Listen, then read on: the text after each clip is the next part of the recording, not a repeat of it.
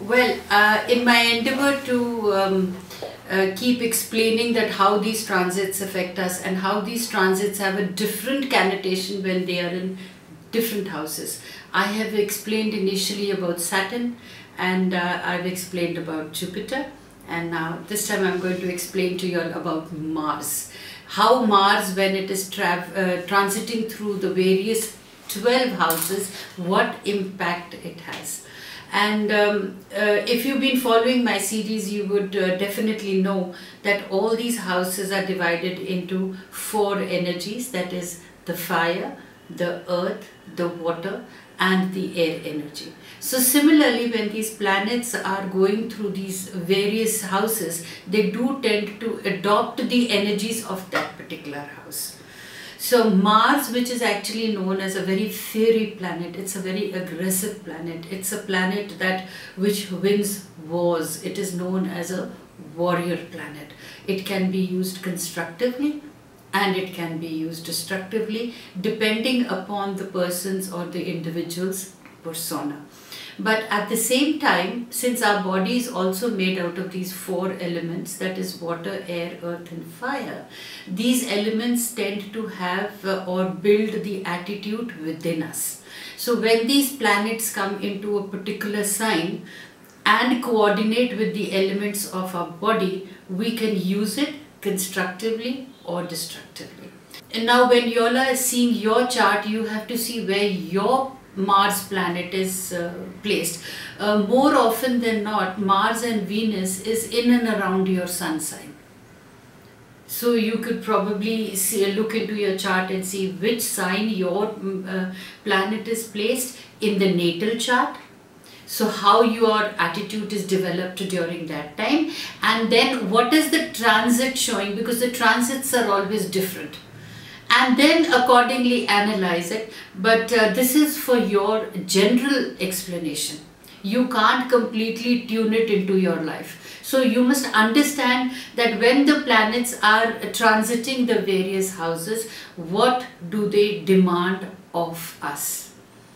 See, it's never a question of predictions. It's always, like, I maintain the fact that life is what you make it. So you have to learn how to create your own prophecies by understanding what the planets are demanding of us and how we are supposed to act in a particular way when a particular planet is in a particular house. Now Mars transiting the 4th house in the water sign Cancer.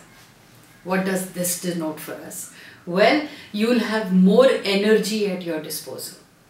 And you can use this for domestic activities as well as for your professional projects, because the energy is going to be there. And because your actions are governed by your instincts during this period, you may be especially defensive and protective. Now, I want you to understand Mars, a warrior planet, a fire planet which loves to go forward, which loves to take a little bit of risks. But what the Cancerian's instinct says, don't take a risk. Should you listen to your instincts or should you listen to the Mars? My answer to you is, when Mars is transiting the 4th house in Cancer, you should take calculated risks. Don't be so protective. Allow others to utilize their minds and allow others, listen to the other person's ideas, be supportive of their ideas as you are going to be confident of your own. Now, because your actions are governed by instinct, it does not mean that you have to be defensive and protective all the time. You must understand, when you lose something, there is a pain. So nothing lost, nothing gained. No pain, no gain. So you need to take those baby steps and need to test the waters and keep proceeding forward rather than building a wall around you, because you will be flooded with ideas, you will be flooded and you would want to take. See, when Mars, whenever it's transiting any house, what does Mars' basic duty is? To push the person, to make the person a little aggressive, to make the person realize that he needs to move forward. Now, which direction is he need to move is what these houses tell us. They give us the boundaries. Now here Mars has been given a boundary by the Cancerian that you need to take calculated risk because you're always on the defensive and you're always on the protective. Learn to break these walls and move a little forward, and you need to work hard, because when you're working hard you will feel secure. Because somehow Cancerians are not used to, see, the Cancer house is not used to sitting idle. It's a flow of water, right? So the flow of water cannot be curbed. So you need to keep working hard with the conviction that when you're putting your ideas into action, they're sure shot going to be successful. Rather than being protective and secure, you should learn how to take baby steps during this time, and you will realize that at this particular time, only when you're actually paying attention to your professional front, you will be called upon to take charge of the home and family front.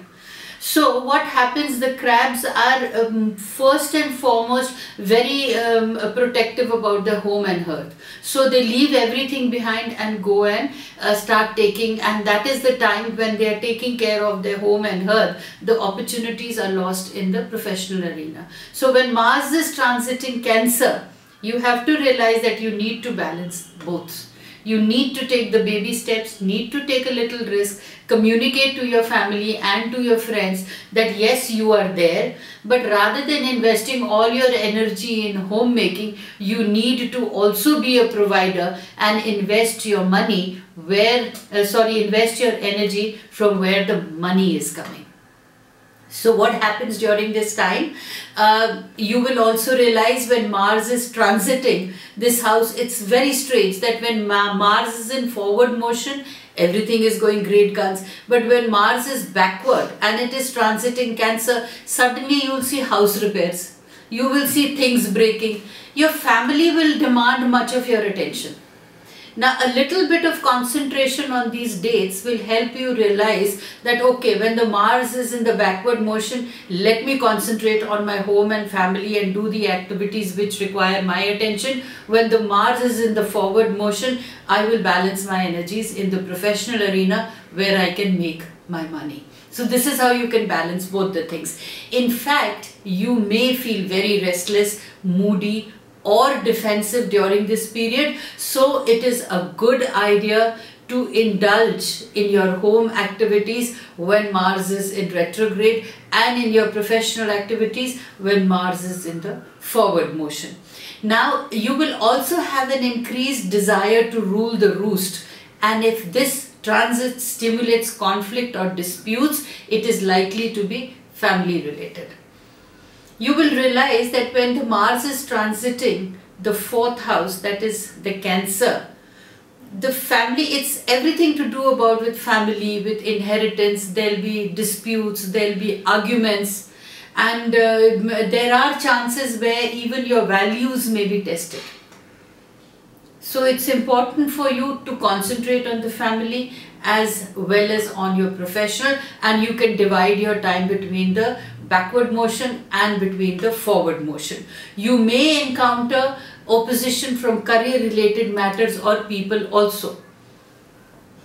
Right, so which basically I would say that when Mars is in the 4th house, especially in the house of Cancer, you will realize that you're answerable in both the business as well as in your personal matters. You may get worked up about old angers, and these are all to do with your emotional issues or the past that resurfaces now.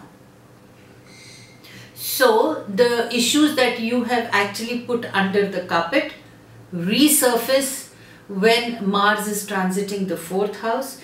Basically, it means you need to address your emotional needs pertaining to your personal as well as your professional front. Don't get upset that you cannot balance both the things. You have no choice but to balance it. So my clue to you would be, when it is in backward motion, indulge your family. When it is in forward motion, concentrate on your work or professional matters. The transit of Mars takes 23 months to travel in all the zodiac signs. Basically, when you will look into your own chart, you will realize where the transit is, because the almanac does gives us all the dates. But just to give a clue to my clients, you must know that from January to March 9th, Mars is transiting Aries. And from March 10th onwards, it's transiting Taurus. So probably then further on, if you want to know how it is, you can divide these 23 months and you will realize where the Mars is transiting.